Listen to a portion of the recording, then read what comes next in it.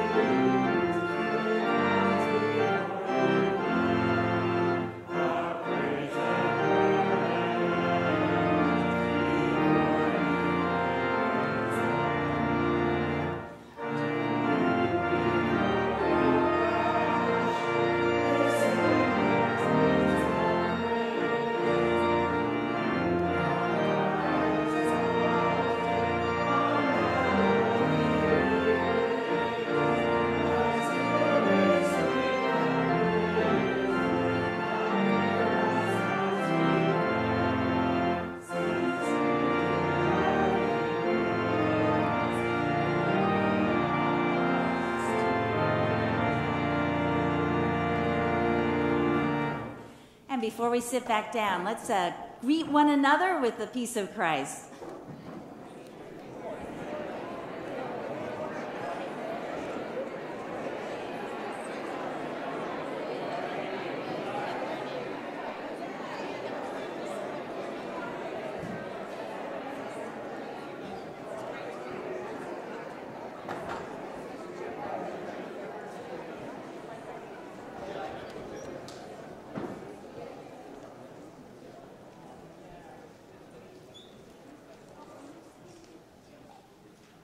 Well, what a special treat we have this morning. Something that we love to do in this church is to honor the gifts of our young people, the many and varied gifts that they bring to us. And today, we are so happy to welcome into worship the gift of dance as shared with us by our own Catalina Zapata. Catalina is a freshman at Staples High School and blessed us with the gift of dance at our Thanksgiving worship, and we're so glad to have her at our Palm Sunday. So Catalina, come on out and direct your attention right up here.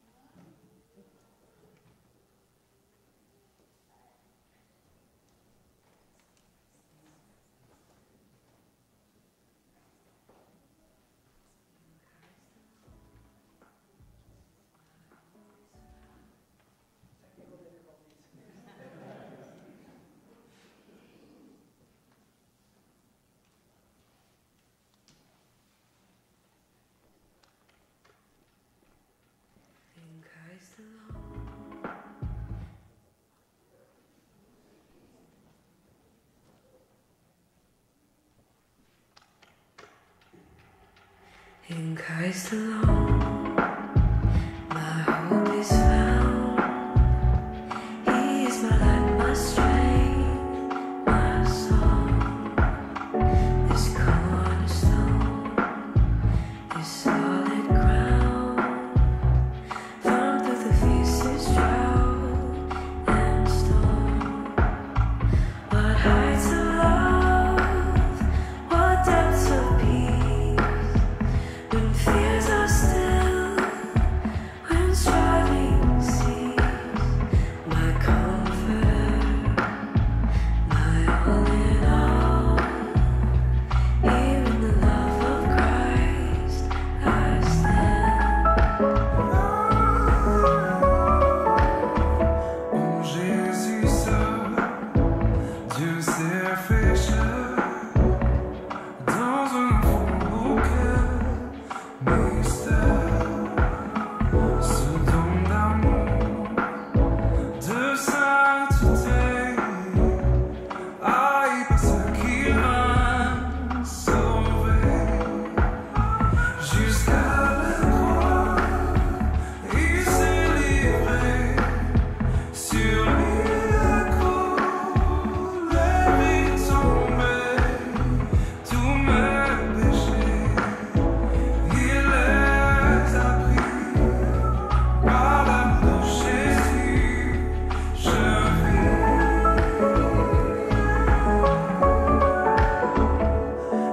L'attends, il reposait.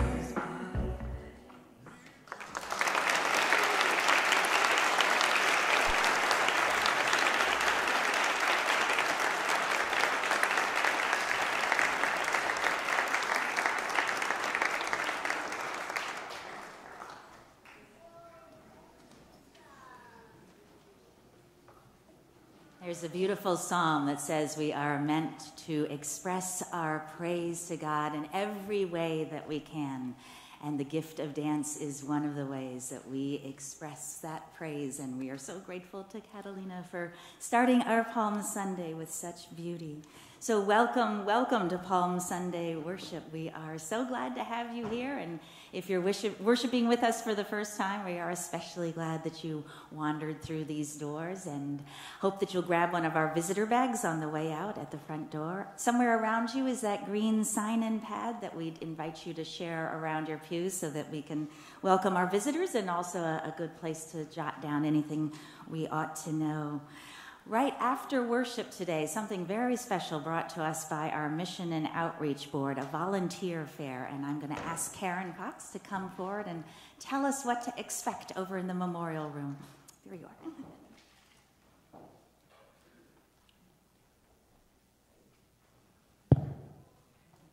Good morning. On behalf of the Mission Board, I invite you all, please, to come join us in the memorial room. This is, as far as I know, as of recent years, our first ever volunteer fair. That's at least what we're calling it. Our intention this year was to provide members of the church an opportunity to engage with and understand what volunteer opportunities there may be with the organizations locally that we, as a church, through the Mission Board, financially support. Some of you are deeply entrenched with some of those organizations. Many of you have been the ones that have brought them to a leader David's attention. But for some, it's just this thing from afar that the Mission Board gives some money out, and you may see the names listed at Dogwood or somewhere else, but they're a little bit too far away from you to really touch and connect with. So we're hoping that we can engage you with refreshments and a fellowship over there. There is no requirement that you sign up to volunteer, but it's an opportunity to bring them a little closer to you. When we checked in with our local organizations, and that's from our pillars like Pivot House or Siri, which we're more connected to newer organizations like Laundry Love, all of them jumped at it, and they have some excited representatives over there to talk to you, and also some of them have volunteer sign-up sheets as well. So hope to see you over there. Thank you,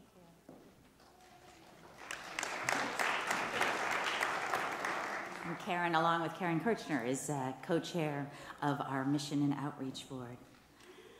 Well, just a few announcements. Well, actually a whole lot. This is a pretty important week in the life of the church. This is the first day of Holy Week, and between now and the joy of Easter, we will be gathering for worship several times and remembering the events of this sacred week together. So we invite you to make room in your schedule to be a part of all that goes on this week, or at least some of it. Dip your toe into all that we're offering between now and next Sunday, because it is a rich and deeply spiritual week, and we'd love to have you in it. On Thursday evening, we'll gather here for a special communion service remembering Jesus' Last Supper. We actually have one long table down the middle of the church, and we'll close our service by gathering around it for communion. Very special. Certainly something we'd love to have all ages at, and we invite people to bring a favorite cup from home to receive communion in. Then on Friday at noon, starting right here, we have a service that we call Stations Toward the Cross, and you may be familiar with Stations of the Cross. This is our own version of it. We tell the stories of Jesus' life as we walk from here over to our beautiful memorial garden. And again, all ages very welcome. That night, Good Friday night at 7:30, is perhaps our most solemn and serious service of the year, the beautiful Tenebrae service as the lights dim and we remember Jesus' last hours. And that is a very special service, a very holy, sacred, and solemn moment. And then it's on to Easter joy. Saturday morning, I should say, at 10 o'clock, we have our Easter egg hunt put together by our junior deacons for our kids, and we'd love to have you. We meet in the memorial room at 10 and then head out onto the church grounds. That evening at 5 o'clock, we have our Easter Eve service, a tradition we started probably 7 years ago now, a way of bringing the Easter joy a little earlier, especially if you might be traveling on Easter. Come and celebrate with us Easter Eve at 5. You'll have our Easter messages from David and me, and our Easter hymns, of course. And then on Sunday morning at 7 o'clock, our confirmands lead the early service here. They are working hard on their Easter messages already. And then at 9 and 11, not 9 and 10:30, 9 and 11, full-on Easter joy with our Chancel choir, who have been practicing for weeks. That will be incredibly special. And then after Easter, I want to make sure that you pay attention to what's on the inside back cover of your bulletin, which is the first progressive dinner that we've had in many years since pre-COVID. This is a really wonderful fellowship event in the life of this church, and we welcome as many of you as want to come. The more, the merrier. We gather at actually my house for appetizers at the parsonage, and then head out to church member homes to share dinner in small groups, and then gather back together. It's just a great evening, and we hope you can make it, and let us know if you can. So that is all, or just a glimpse, I should say, of all that's going on in the life of our church, and we invite you to take your bulletin home so that you can keep track of what's happening. I'm going to invite the choir forward to continue the joy of Palm Sunday.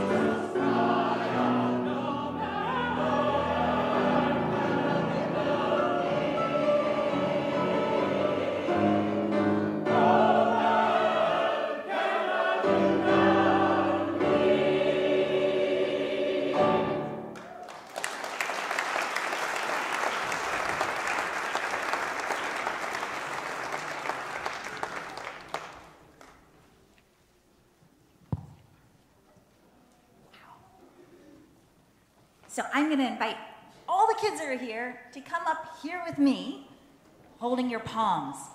Bring a palm with you. If you don't have one already, the nice people at the back of the church will give you one, or 2, or 10. They've got lots. Come on up here. Hi, everyone.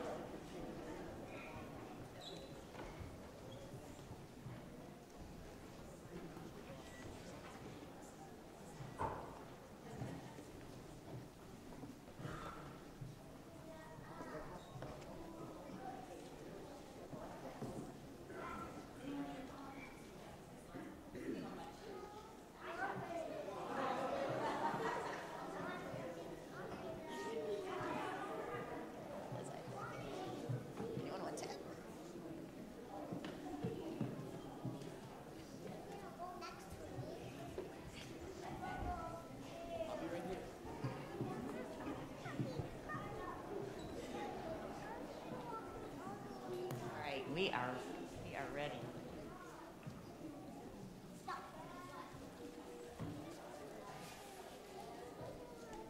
All right, so first I need to check on your awakeness because you're going to need to be awake for this next part. Are you guys awake?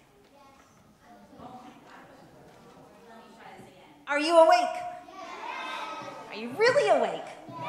Okay, I think we're ready. So you might have heard me say earlier that in the Bible it says there's lots of ways to express our praise to God. And this morning, you saw my friend Catalina over there. She was dancing. That's one way to say, yay, God. And then you heard my friends in the choir. They were singing. And that's another way to say, yay, God.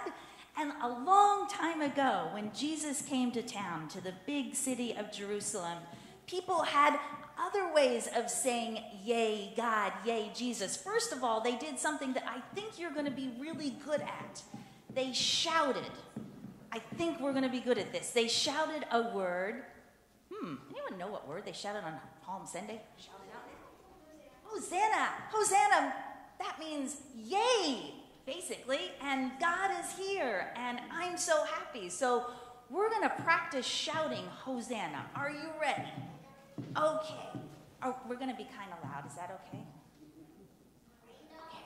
You want to come stand next to me? I think you'll be okay. Okay, here we go. On the count of 3, we're going to shout Hosanna. 1, 2, 3. Hosanna! That was pretty good. The other thing they did is what you're already doing. They went and got leaves off the tree and they waved them because back then they didn't have pom-poms and noisemakers, a bunch of other stuff. They just gathered leaves and they waved them and they shouted Hosanna. So we're going to do another one. On the count of 3, we're going to shout Hosanna and wave our palms all at the same time. Are you ready? 1, 2, 3. Hosanna! All right, you got this. You are ready for our procession. We are going to go from here to there. Think we can do it? I feel like we can do that. We're going to go from here to there, but here's the thing. We're going to be shouting Hosanna and waving our palms as we go on our palm processional over to church school. All right, everybody ready? Here we go. Oh, we get music too. Hosanna, Hosanna, Hosanna, Hosanna, Hosanna. Hosanna! Hosanna! Hosanna! Hosanna, Hosanna! Hosanna. Hosanna. Hosanna!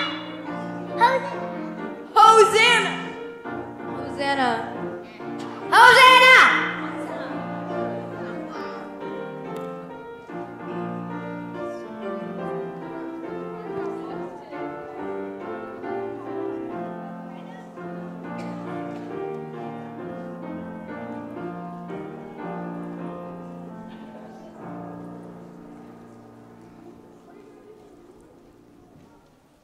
and they're off.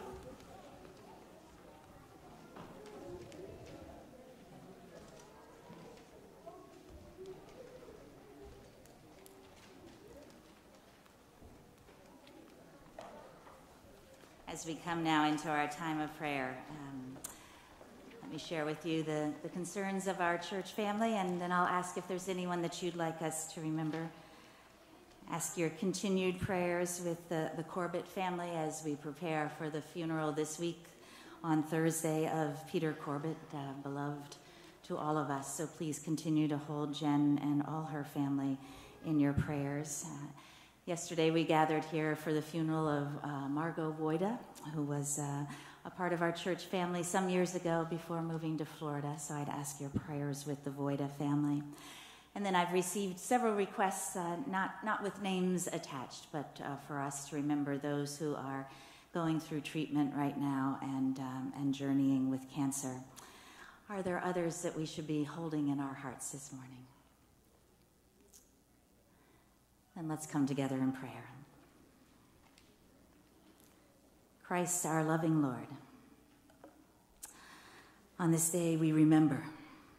We remember the joy of an entire city pouring out onto the streets to greet you with exuberance, a people longing for new hope who knew that in you they had found it, a people longing for healing, knowing they were in the presence of mercy. Christ, our loving Lord, help us to open our hearts to you with that same joy.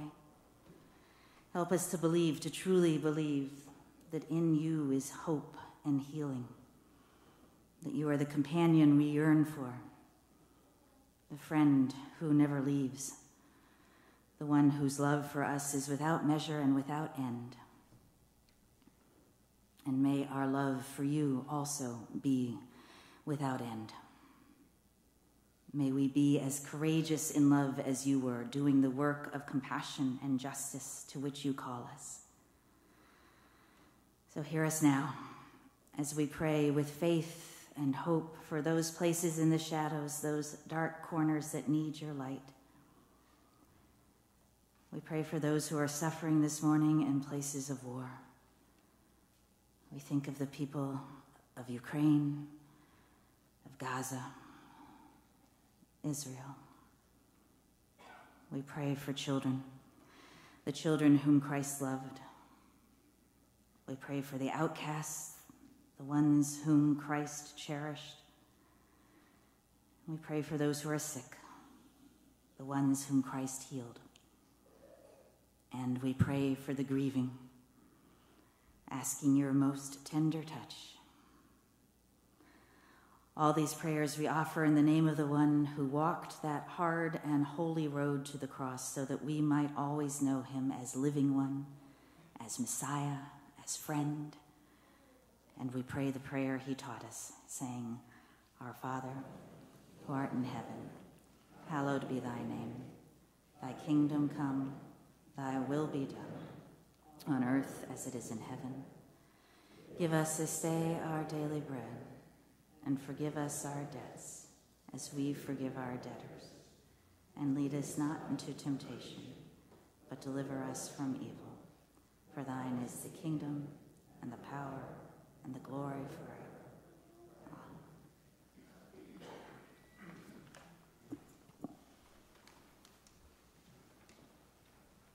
God is able to provide us with every blessing in abundance, so that by always having enough of everything, we may share abundantly in every good work. Our morning offering will be received.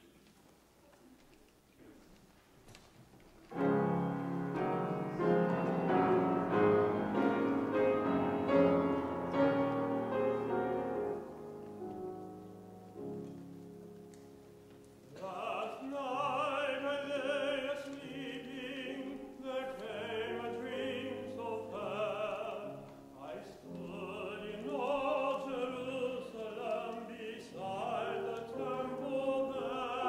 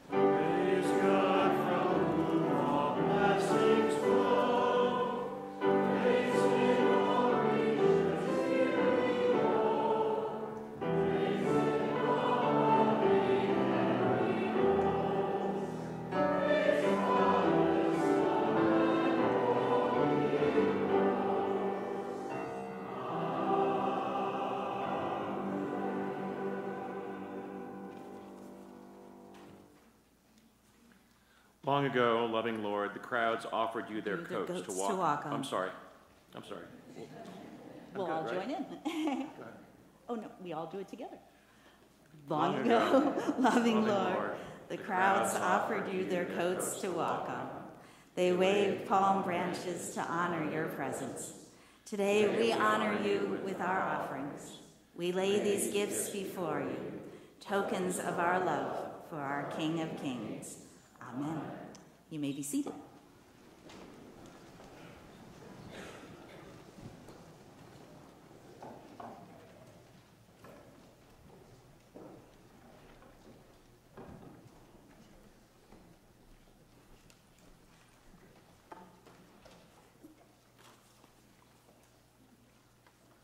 Our reading today is from the Gospel of John, chapter 12. Listen now for the word of God. The next day, the great crowd that had come to the festival heard that Jesus was coming to Jerusalem. So they took branches of palm trees and went out to meet him, shouting, "Hosanna! Blessed is the one who comes in the name of the Lord, the King of Israel."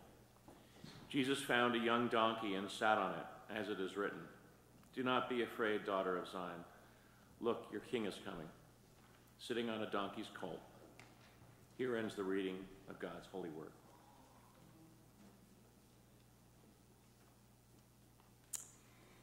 So let me take you back 5 years. On Palm Sunday 2019, I stepped into this pulpit to deliver my sermon, and I couldn't wait to preach it, because I had the best opening illustration for my Palm Sunday sermon, one that involves standing here in the pulpit and gloating. Yes, gloating. For context, I grew up, as many of you know, in Charlottesville, Virginia, about a mile from the University of Virginia, where my daddy taught math and my granddaddy taught math, and all of us in my family, right to this present day, are diehard UVA basketball fans, as are, of course, most all of the residents of Charlottesville, VA. And in 2019, Palm Sunday happened to fall just 6 days after UVA had won the NCAA men's basketball tournament, their first championship ever. Now that was March Madness. My sermon title that morning, "We've Waited So Long." I drew a direct comparison between the people of Jerusalem waiting centuries for a Messiah and Virginia fans like me waiting a lifetime for a national championship. As an analogy, it was a stretch, but it did allow me to stand here in triumphant joy and, yes, gloat, even knowing that I was looking out at fans of all the other teams that Virginia had beaten. I stood here reveling in that moment. That was 5 years ago. Palm Sunday 2024 comes, unfortunately, after a different sort of week for Virginia fans. On Tuesday night, the boys in blue and orange had, shall we say, a challenging evening. It was not the first round of the tournament.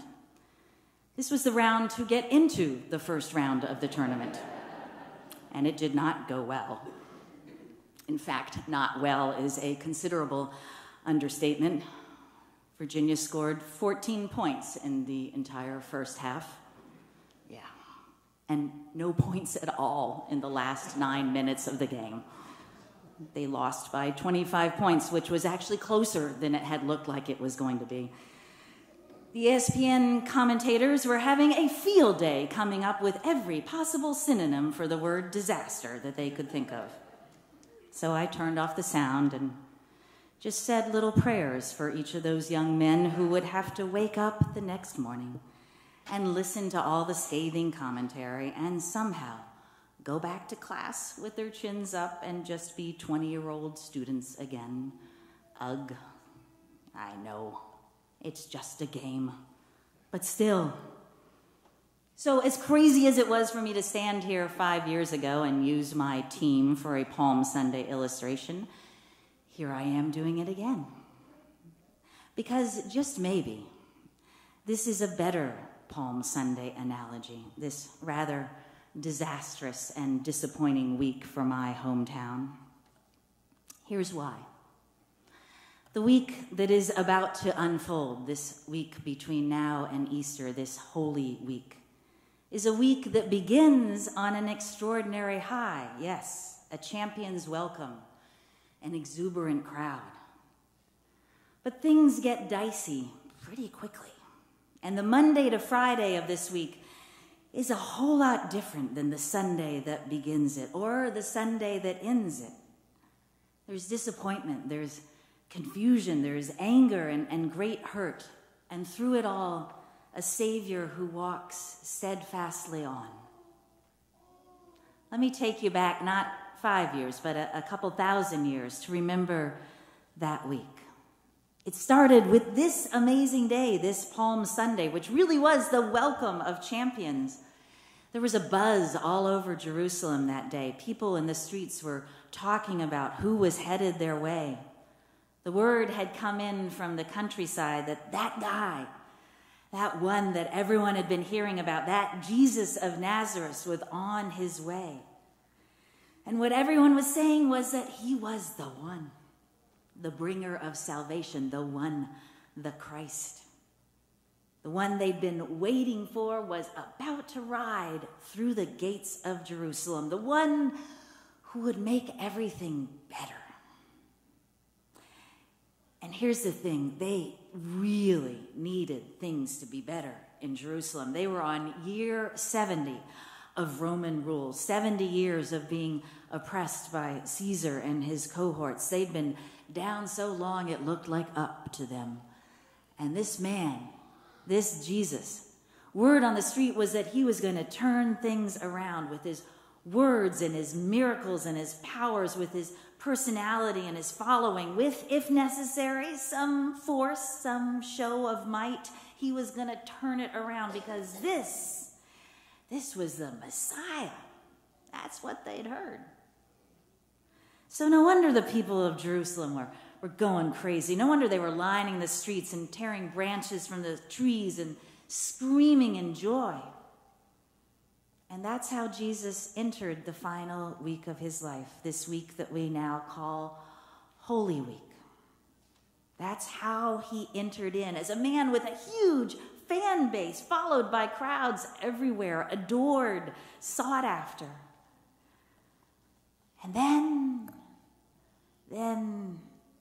ever so slowly at first, the fans began to lose their enthusiasm. It started with, to be honest, the donkey he rode in on. It really wasn't the entrance into the city that they'd hoped for. They kind of thought a conquering hero would enter the capital city a little more dramatically, a little more regally. So, yeah, that was disappointing, a little odd. And then it was the people he was surrounding himself with. Yes, they had heard these stories, these sweet stories of how he healed lepers. That was wonderful, but they hadn't actually grasped that he would spend time with them, go to their homes. Tuesday night of Holy Week, Jesus had dinner with Simon the leper in the house of Simon the leper. And that, come on, that was just wrong. That was kind of gross. And women? He had women followers, it turned out. He was actually seen talking to them in public, and that was a little inappropriate, they thought. And then, my God, tax collectors. I mean, they worked for the Romans. What kind of conquering hero goes and hangs out with the enemy? And so the fans, they began to ebb away. Jesus wasn't what they had in mind, after all. He was supposed to smite the bad guys, not sit down and talk to them again and again. He was supposed to marshal the troops, and instead he seemed more interested in talking to kids, an old widow woman in the temple, diseased folks. He was supposed to talk about power, but all he talked about was love. So they drifted away, a lot of them. They went searching for another Messiah to rally behind. This clearly wasn't the right one. They were disappointed, a lot of them, let down. This guy seemed, well, like a loser, hardly a championship player. And by the end of this week, Enough of them had soured on him that the crowd cheering for him on Palm Sunday had turned into a crowd standing silent as he walked the way of the cross. This week ahead of us, this Holy Week, is the most important week of our faith for all of us who are trying our best to follow Christ. Because in this week we remember who it is we follow, who it truly is. In between the palms of today and the lilies of next Sunday is the story that shapes our identities as Christians, a story that tells us who this Jesus really is. Not the big-time king that people thought they were welcoming on Palm Sunday, but the servant of all, willing to follow the path of love wherever it led.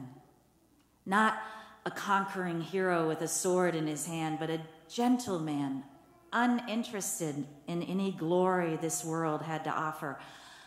A man more interested in breaking bread with a tax collector. This week, this Holy Week, shows us a man who knew, yes, the thrill of adulation, but willingly chose to walk a different path. This Holy Week shows us a Savior who could have chosen to stay on the winning team, but instead chose to look for those who most needed him, to defy expectations and instead choose love without measure. He knew what it would cost him, but it was his choice to enter into the heart of human need, to walk with those who suffered and to suffer himself. And he did that out of love. Jesus chose this hard path so that we would know that there is no journey we take that he does not walk with us, so that we would know that there is no limit to the places he will walk with us, that there is no place so dark that he will not light our way through it, that there is no time so hard that he will not be there with us. Last week, I invited the men of Pivot Ministries to come and to speak to our teenagers at youth group. These are men, as you may well know, who are working hard to leave lives of addiction. Some of them are only a couple months into their new life and deep in the struggle still. And one of the men who spoke to our kids told them this story. He told them of growing up without love, without any sense of being wanted in this world, of his utter sense of aloneness. I lived a terrible life, he told my kids, and because of that, I was imprisoned for 11 years. And then he told them about being handed a Bible in prison and reading it all the way through, and then again all the way through. And then I understood, he said to our kids. Then I understood that I do matter, that there wasn't anything that I'd gone through alone, because Jesus had gone through it with me. I just didn't know. That even when you're at your lowest point and you don't feel like anything, God is with you in that place. Jesus is with you in that place. That's why it matters this week ahead of us. That's why it matters that the one we follow knew what it means to be at the top and cheered by the crowds, and knows also what it means to lose that. Because by this we know that there is no place he has not gone and no limit to his love for us. Jesus of Nazareth, that carpenter from Galilee, was not the Messiah who was expected. This quiet, gentle man riding on a donkey was not the triumphant hero that people had in mind. But he was exactly the Savior that the world needed. He is exactly the Savior that we need. The one who walks with us on the mountaintops and down in the valleys too. The one who this week will love us to death and beyond. Hosanna in the highest. Blessed is the one who comes in the name of the Lord. Amen.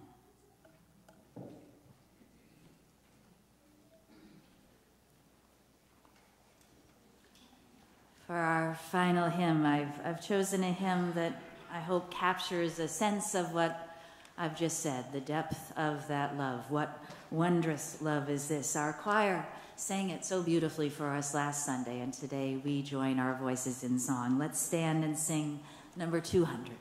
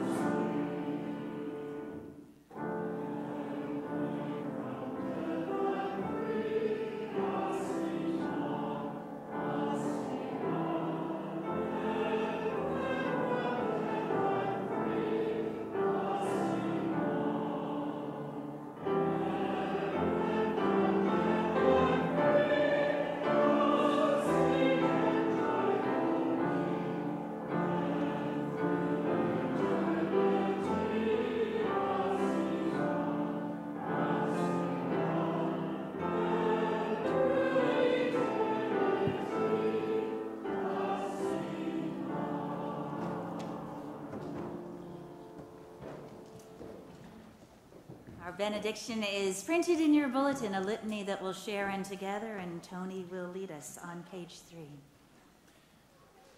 In the next 7 days, our gentle Savior will walk a hard and lonely path. In our prayers, in our hearts, help us to walk with him. On Monday, he will drive the money changers from the temple. May we walk with him in faithfulness to what is right and just. On Tuesday, he will teach parables of God's love to all who will listen. May we walk with him, teaching God's love in our words and our deeds. On Wednesday, he will welcome the outcast and heal the hurting. May we walk with him, excluding no one, embracing all. On Thursday, he will kneel and wash feet in humble service. May we walk with him, no act of kindness too humble, serving him as we serve others. On Friday, he will walk with courage along the way of the cross. May we walk with him bravely, wherever it is that God leads us. On Saturday, he will enter the darkness of death so that we will fear it no more. May we walk with him, no longer fearing, trusting in a love that no darkness can quench. Lord Jesus Christ, in this sacred and solemn week, help us to walk with you wherever you go, to stop where you stumble, to listen when you cry, to hurt as you suffer, to bow our heads in sorrow as you die, so that when you are raised to life again, we may share in your endless joy. Amen. Go in peace.